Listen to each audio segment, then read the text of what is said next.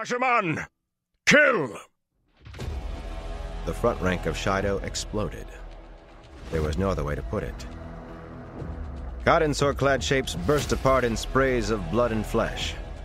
Flows of Saidin reached through that thick mist, darting from figure to figure in the blink of an eye. And the next row of Shaido died, then the next, and the next, as though they were running into an enormous meat grinder. Staring at the slaughter, Rand swallowed.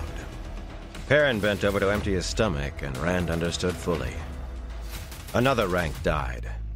Then Dara put a hand over her eyes, and Sulin turned her back. The bloody ruins of human beings began to make a wall. No one could stand up to that.